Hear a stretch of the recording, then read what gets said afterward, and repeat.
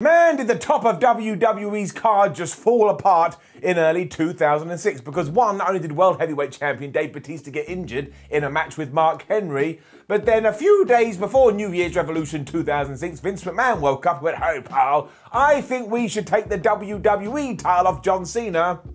So that's exactly what they did. Now there's loads of rumours at the time that John Cena was very upset about this and thought it was a direct reflection of his run, but I don't believe that for 1 second, simply because of how long he'd held the belt. I mean, he won it at WrestleMania 21 when he defeated JBL, and then he held onto it for 9 months until, yes, he did lose it at this pay-per-view. But babies were conceived in that time, and if you had any worries that John Cena wasn't WWE's new guy, a few weeks later, he won it back at the Royal Rumble. And no one ever talks about that. When Edge finally cashed in his Money in the Bank, it lasted all of 78 seconds, and then he lost the damn thing. The tide had already turned, though, I do give you that, because on this evening, the New York crowd, which we do know can be quite ferocious, just viciously booed John Cena out the place as they decided, wait a minute, we don't appreciate this guy being stuck down our throats, so instead we will use our mouths to boo him. Going back a few steps too though, yeah, McMahon did decide to do this at the last minute, which caused Raw to be rewritten at the last minute too, so let's not pretend this is a brand new thing in the modern day. But I think what we really need to establish here is just how important this moment was, because before Edge cashed in his Money in the Bank briefcase, no one exactly knew what it meant. We knew it was exciting and we knew it was fresh like bread, but otherwise, what the hell was he going to do with this? And soon after this, it would become an ace-up WWE sleeve. I mean, think of all the mad moments we've had because of this stipulation. And it's why, I would assume, we got the live sex celebration the following night on Raw.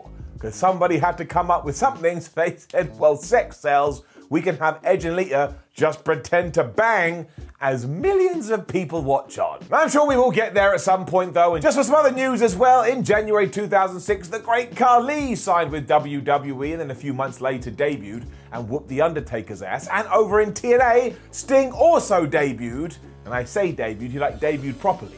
And the previous year, he'd kind of been in the company and out the company, but in early 2006, he made his mark and he started to become a kinda, but not kinda, full-time, total non-stop action wrestler. Forget that though, because we're gonna head to the Pepsi Arena that did have 11,000 fans in it to watch New Year's Revolution 2006, and it's also where they saw one of the worst matches you could ever even imagine. Let's up those downs. New Year's Revolution 2006 is sponsored by WWE, the DVD board game. Now, I can't even remember this thing existing, so if you have a copy, please send it to me. I need to play it. Also, our commentary team is Joey Styles and the coach, and while I do appreciate WWE trying new things, I mean, that just didn't work at all. Furthermore, when Coach is talking about the Elimination Chamber during the intro, he says, well, I hope only one person walks out. And I've been trying to figure that out for days. Of course, only one person is going to walk out. I mean, what did the coach want? Everybody else to die? That's not very nice. The coolest thing about watching this pay-per-view back now, though, is all the foreshadowing.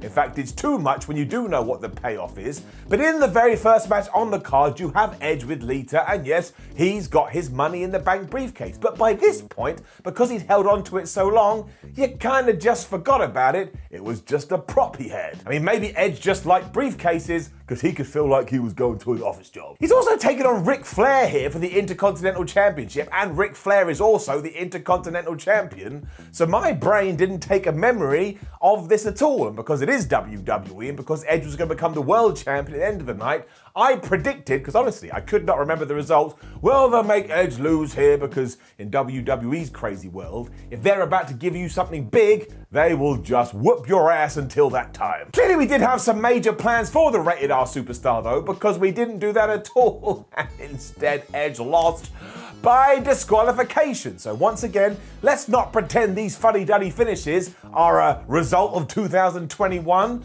World Wrestling Entertainment and World Wrestling Federation and probably WWF are just damn obsessed with them. In case you were wondering what mode WWE was in at the time as well, at one point Ric Flair not only pokes Lita in the eye, but then he gets her in the ring and he applies the figure 4. they wouldn't even consider it now. This was shortly after the whole Edge, Matt Hardy and Lita fiasco too, so these fans are just absolutely brutal to poor Lita. I mean, you'd honestly think some kind of murderer just walked in the ring. But yeah, after a short while, Flair gets thumped with the briefcase because Edge doesn't appreciate this, which causes the disqualification. And somehow, I swear, Ric Flair is bleeding from that shot, even before the briefcase actually hits him. Because when it comes to nicking his forehead open, who better at doing it than the Nature Boy? Edge kicked his ass afterwards as well because he was about to go to the main event level. I tell you what, it was actually kind of fun. I enjoyed myself, it can have it up. I then could not believe my ears, and maybe that's why in many ways my brain has taken information from this show and chucked it in the bin. So we cut to a Kurt Angle interview and he's being his jovial self trying to wind up the fans saying, oh, France is a better country than America, and talks about historical figures he'd love to tap out. And then the words that came out of his mouth, I even feel bad recounting. Because from nowhere he just goes that he's not a fan of black people. And I stood there, or sat there, I was sitting at the time, and my eyes just kept getting bigger and bigger, and my jaw kept getting wider and wider until it almost smashed into the floor. I mean, I feel terrible bringing it up, but it'd be worse if I ignored it, and that's not getting heat, that is just reinforcing stereotypes and bigotry and all those kind of things that we should never go near, or if we do, they should be being presented as, hey, don't do this, it's not funny and it's not clever. And this was, of course, WWE's attempt to kind of push the envelope and get back a bit of that Attitude Era magic, even though they were long gone. And of course, Kurt has a reason for this. He's all like, I can say whatever I want and people will still cheer me. But even then, just say you like to dive into cheese and have sex with it, at least that can't wind anybody up, because saying what he did say would absolutely wind somebody up, and how can you argue that it wouldn't? This was just terrible, terrible. Ugh, this era of WWE can be super bad. Down. I was then cracking up though, because you do cut back to the ring and Ric Flair is still lying in it going, oh, I can't see, because he has so much blood on his head. I mean, Ric Flair and bleeding, name a better couple. It was, however, then time for Mickie James versus Trish Stratus, who of course had been embroiled in this program where Mickie James was utterly obsessed with Trish. I suppose in many ways you could say it kicked off properly here. Sadly, they would go on to have much better matches than this, and it's a down. The women's title is on the line too, and it starts off well because Mickie wants to shake hands, but Trish is like, look, you a crazy stalker person, I don't want to get near you. But James feeds off of that, so in the early going, it's actually all right. The problem is, after this decent start, Mickie James tries to get out of some chain wrestling courtesy of Trish Stratus by taking her top off, or at least attempting to do so, so there's the Attitude Era again. And they do go for a Hurricane Rana, and Mickie James lands right on her head. The fans then lose complete interest, and you can see that both wrestlers are also a little bit flummoxed. So when Mickie James goes for a Stratusfaction, and they botch that too, I'd imagine they just wanted the floor to open up and eat them. Shortly after, Trish goes for it as well, but Mickie James is able to reverse that. But what she did not see coming was the chick kick that lands square right in her jaw. Down she goes, 1, 2, 3, and Trish Stratus is your champion. Now again, this would go on to much better heights, but here, well, it just didn't really click. The things you get to relive when you go back in time too, because we then go backstage to Maria, who is interviewing herself for some reason, when she gets interrupted by Shane Helms. That's right, he's no longer the Hurricane, he had retired that, and now he was just a miserable SOB. Just as he was running down Maria and everybody else though, in walked in Shelton Benjamin, and Shelton Benjamin's mama. I mean, oh, how I had forgotten about this, and Shelton doesn't dare say anything because his mum is just ripping into him, including going, have you eaten today? And he said he had a protein bar, but that's not real food, so she essentially grabs him by the ear and walks him off to catering. And look, in many ways this was terrible. On paper it sounds atrocious, but whoever the hell they got to play this lady is so damn over the top, I kind of enjoyed it. There was then more wink wink nudge nudge because Edge and Lita are in the WWE.com interview room, but Edge tells Lita, you're going to have to do this because I have bigger fish to fry. When I was a kid, how the hell did I not figure this stuff out? I mean, he may as well have a sign that said, oh, I'm going to cash in my money in the back briefcase in around about 90 minutes. All of that preceding stuff, though, was leading to Shane Helms versus Jerry the King Lawler, which means in 2006, WWE was still obsessed with nostalgia. I mean, you have Jerry Lawler, and we also had Ric Flair. While this is pretty simple too, clearly Lawler is in charge here, so it does go old school, including Helms getting the heat by poking Jerry right in the eye.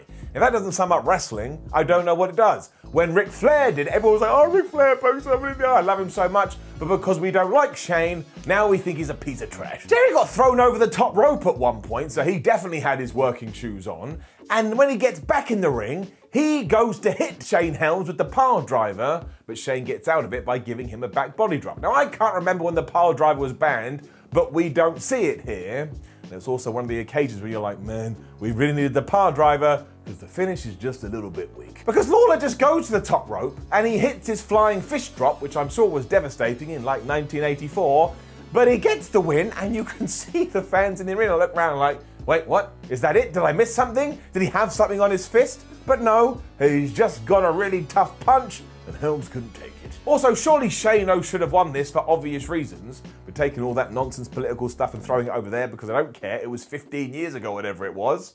I actually was quite sports entertained by this, and I don't even know why. I'm giving it a nub. Fallout from Trish Stratus and Mickie James next, because now it's Trish that's about to do an interview with WWE.com in this magical room, when Mickie James enters, and she doesn't give two hoots that she lost. And Stratus sells this as if someone's tried to steal her brain, and she's like, why aren't you more upset? And as it turns out, Mickie doesn't care, because all she really wanted from the match was for their skin to touch.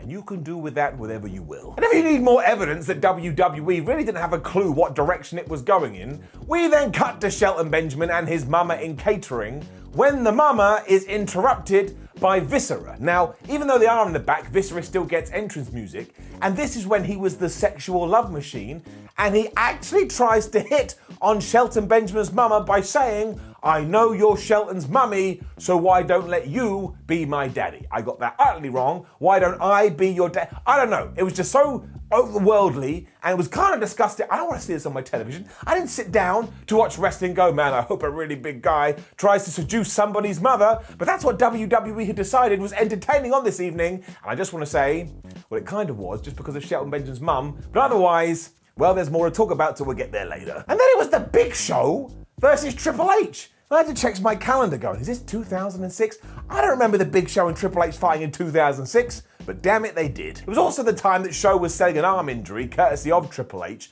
but when he comes out there, he is wearing a cast so big, if you had told me this was like a work-in-progress Infinity Gauntlet, I would have believed you. It is so large, you laugh at it, and you shouldn't be laughing at somebody else's pain. To begin with, too, for some reason, nobody cares about this. They are so silent, they're sitting on their hands. I don't know whether they were storing their energy for the Elimination Chamber match, but in some spots, it's so quiet, I kind of felt a little bit awkward. The story was that Big Show couldn't use his right arm, obviously, which got even worse when Triple H grabbed the cast, split it open, so now he could attack the injury.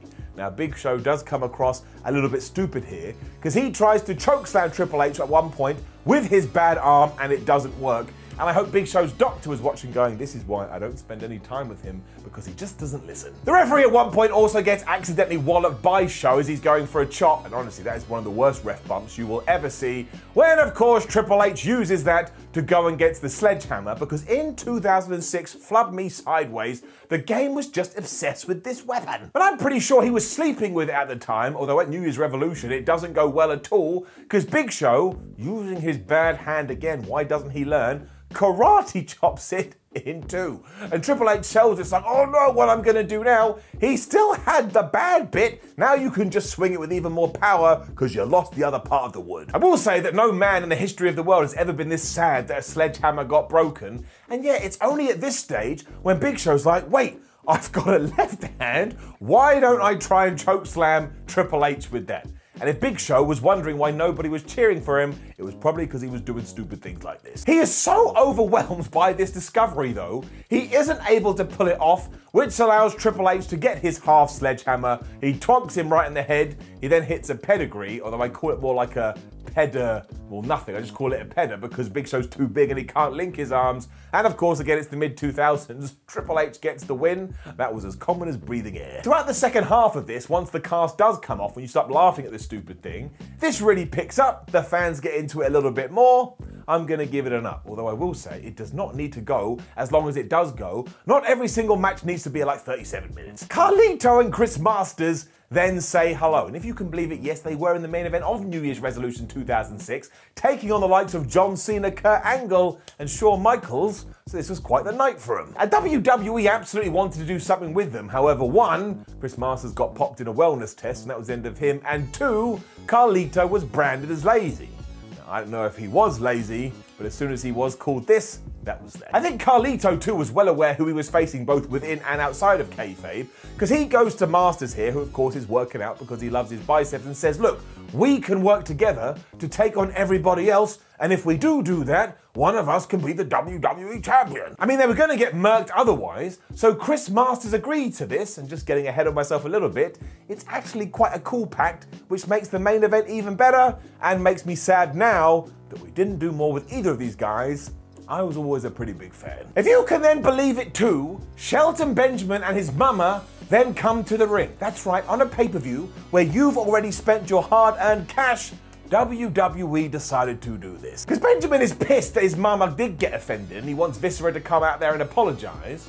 But his mum goes, no, I don't think we should do that. Viscera, please do come out to the squared circle, but we're gonna have an impromptu match. And that's what happens. Why Shelton Benjamin's mama all of a sudden has booking powers, I don't know. But it is then Viscera versus Shelton Benjamin, and look, you should never watch this, but I am in quite the quandary here, because yes, Shelton Benjamin's mama is once again very entertaining throughout all of this, and once she made me laugh out loud, so what else am I to do but to give it up? I mean, you don't even need to talk about what they're doing in the ring. For starters, she calls Viscera an ox, and I don't know why that made me chuckle, but it does. But then she's getting really worried when Shelton's being beaten up, like, oh, my baby. But when she realizes he's kind of sucking, she goes, you know what? I'm going to go get my belt.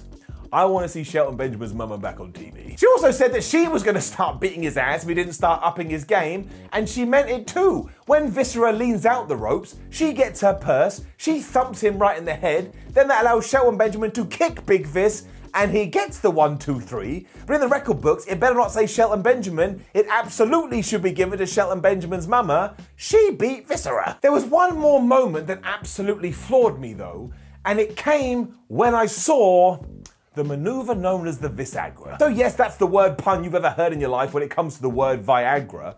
But what Viscera used to do is when somebody was laying down, face down on the canvas, he would lean over them and then thrust towards their rectum area. I'm trying to keep this PG. And what he was trying to achieve, I have absolutely no idea. I mean, was he trying to have pretend sex with them? Did he get something from it? Was it like a mind game? I have no idea what this was or what we were trying to do, but it got a pop from the fans. And what the flub do I know? Vince McMahon was then in the back winding up Shawn Michaels because of course they were in the midst of their feud and said, you're the first in the chamber, there's no chance in hell you're going to win it. Shawn Michaels like, no, I'm the Heartbreak Kid, Jack, and I've proven the odds wrong all the time. So Vince kind of just shouts, hell throws it over. It didn't really make any sense, but of course this will tie into the end of the match. And we then had, and I quote, what I believe was the first ever Bra and Panties Gauntlet match. So once again, just remember what WWE's problem was in the mid-2000s. They really just needed to move on, but this is genuinely dreadful. So much I couldn't even say the word genuinely, and it's getting a brown down. This does indeed mean you get back-to-back matches where the aim is to rip the other person's clothes off. So you get Candice Michelle versus Maria, then you get Tori Wilson versus Maria, then you get Victoria versus Maria, and after Victoria has been successful, she of course has to take on the surprise opponents of Mae Young and Fabulous Moolah, because who doesn't want to see a couple of old people get naked? This is why I was stunned by the crowd reaction as well. As soon as their music hits, they're like, yes, yes, as if they want to see Mae Young stripped down to her bra and panties. I'm not ashamed to say, I did not want to see this, even though I already knew what I was about to get. Because you do get old woman nudity on this show, because Mae Young just gets in the ring and she strips off and she's wearing this weird bra. Victoria then really does kick her ass quite hard, but then Fabulous Moolah attacks her too, and they strip Victoria, Then I realized there's still one more person to come, but I wanted to take my head and I wanted to throw it into a wall. Because yes, within the rules, May has lost because she took off her clothes, so out comes Ashley Mazzaro. She is able to strip Victoria, and again, because it's 2006 WWE, what does Ashley do when she is victorious? She strips off all her clothes. This would be like somebody winning a normal wrestling match and then pinning themselves. It doesn't actually make any sense. Also, imagine if we did this today. Imagine we did this on Raw or SmackDown or WrestleMania Backlash. WWE would be shut down. Amazingly, this is your lead-in to the main event as well, which of course is the Elimination Chamber match for the WWE title, as you get John Cena versus Kane versus Shawn Michaels versus Kurt Angle versus Chris Masters versus Carlito. The first two in are Big Match John and HBK, and you do have to give this a lot of credit. They don't muck around at all. There's some really cool sub-stories going from start to finish. I had a rollicking good time, and is getting it up. Before we do get there though, I do want to discuss Chris Masters' entrance cloak. You remember that used to come out to da da da da, and he'd flex and look all majestic, and the cloak kind of looks good, but when you zoom in, it has these sequence looking things just stuck on it, and it honestly looks like a child had made them, snuck backstage, put them on here, and Chris Masters never noticed. I really understand what we were going for. It is also laugh out loud funny because the sheer hate that John Cena starts to get makes you question what the hell he did wrong. Like, if you'd never watched WWE before, but you heard, oh, there's a big pay-per-view, I'm going to tune in, you would just go, well, that must be the major bad guy in the company, so given that everybody else is doing it, I'm doing it too. And that's how the virus spread. There's more proof to this well because Carlito is the third guy in there, and he decides to focus his attacks on John Cena, and the crowd erupts like The Rock has just returned to the company. The jeers are then thunderous when Cena starts to get the upper hand on him. I mean, everybody in that place must have assumed that John Cena had slapped their mum. Angle is in at floor, and good grief do the fans go nuts for him, which very annoyingly does prove his point from earlier, and he just goes into this routine where he's German suplexing everyone. If you just want to watch one thing from this like 2-hour 40 card, go watch this little sequence. It will make you feel warm and fuzzy in your tum-tum. Everybody just loves it. We also, at this point, start getting suplexes to the floor on the outside of the chamber, and I think this is the old structure, which everybody said hurt like hell, and it certainly sounds like it. And then Shawn Michaels gets slingshotted into the side, and he's busted open like a pig. He's got blood everywhere, because of course, whatever Ric Flair's gonna do, Shawn Michaels gonna do too. Eventually, Kurt Angle gets Carlito in the ankle lock, and this is also kind of amusing, because they do it way too early. They have to wait for the lights to go out, so you get the boom, boom, boom, boom, who's going to be next. Because of course, the plan is Chris Masters will get in there, and he will save his new best friend from this devastating move. But Carlito must be in it for around about 45 seconds. The Olympic gold medalist can't have been pleased about that. Masters actually has a really good flurry when he first gets in there too, but he forgets that Kurt Angle is a psychopath. Because after he's applied the ankle lock onto Carlito, he then puts it onto Masters. John Cena then decides, oh, I better break that up for no reason. That makes no sense. And when John Cena is in this, once again, laughter comes out of my mouth. He is selling it like a fish that is now on the land and has just been told, we're never going to put you back in water again. He's just making motions that no human should be able to make. Sadly for Kurt though, he was too obsessed with this, so he does indeed get sweet chin music, and he is the first guy out of the Elimination Chamber. And whether it's 2006 or 2021, given that Chris Masters and Carlito is in there, who the hell saw that coming? This was also the perfect time for Kane to make his arrival. And why does WWE always do this? He is the last guy. We don't need the darkness and the boom, boom, boom, boom, boom to figure out who he's going to be, but we do it, and it is just so stupid. I mean, what are we meant to think's going to happen? Someone's just going to magic themselves into the chamber and go, oh, I'm in it now, and Kane's like, okay,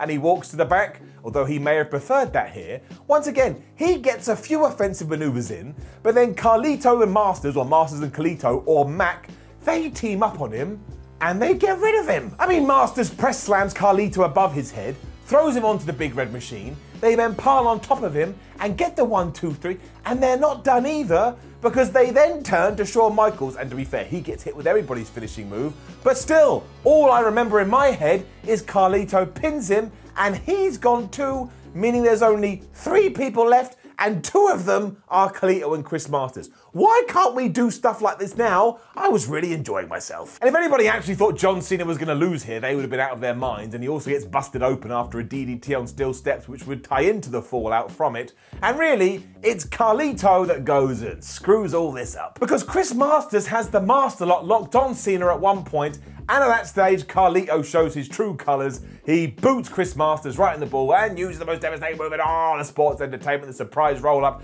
to get rid of him. But because he's so damn proud of himself, John Cena then uses the most devastating move in all of sports entertainment, the surprise roll-up. He pins Carlito and wins. I was so disappointed. What are you doing, Carlito? You were this close, and like your apple, you spat it away. It is all about what comes next though, and once again, I really want to get this into your heads. Nobody really knew what it meant to be Mr. Money in the Bank. For example, when Vince McMahon just sauntered out after this and went, oh, by the way, Edge is here, and he's allowed to have a title match right here, right now, I didn't know that. I thought maybe he had to sign a contract or do something like that, or, you know, promote it for the future. But no, we were going right into this, and honestly, you can feel the excitement in the crowd. But McMahon tells us that's exactly what the Rated R Superstar is going to do. The fans are up. I erupted a little bit at home, as I did in 2021. And you still get one more tease here, because Edge hits the first spear, John Cena kicks out at the last second, so you start going, wait, are we not going to do this? What the hell is happening? Edge does hit another one though, and within 90 seconds we do have a brand new WWE champion, and nobody in New York City can believe it. And think about what this would launch. Think about all the things we did after this. I mean, we had a flipping Money in the Bank through WWE HQ, but this will always be the moment we go back to and go, oh, it started here, which is why it doesn't just get an up, it gets a golden up. It made me feel all tingly. And as always, we shall end with Dave Meltzer's Wrestling Observer star ratings. Edge versus Flair got 1.5 stars, which was the same star rating as Trish versus Mickey, and then Lawler versus Helms got 1.75 stars, and Triple H versus The Big Show got 1.5 stars. Dave, I think you're being just a little bit harsh. Especially because, and hopefully I got this wrong, hopefully it was just mixed around the website I found them on, Shelton and Viscera got -2 stars, but the Bra Panties Gauntlet got -1 star. I'm sorry, at least one of these had Mama in it who was entertaining, the rest was like an insult to my eyes. The Elimination Chamber got 3.5 stars, which seems fair, and for some reason he gave Cena versus Edge 1 star. How can you rate that thing? You didn't see nothing, it was a story angle, and once again it made me feel good. So while it is basically a one-moment show, there is some other highlights on here that it may be worth going back in time to checking out should you so fancy, but I bet there's better stuff you could be watching as well. But overall, I think I'll give it an up. Now make sure you leave a comment below, and again, let us know, what do you want us to review next week on Retro Ups and Downs? You leave a comment, whichever ones get upvoted the most go into a poll next week, and the rest is self-explanatory. Then like the video, share the video, and subscribe. Head over to WhatCulture.com where you can read yourself some articles, come say hello on social media, and there's boxes around me, click it, and see what happens. Maybe it'll be the best thing that's ever happened to you in your life. My name is Simon WhatCulture. Thank you as always for joining me for Retro Ups and Downs. The journey continues. I'll see you next week.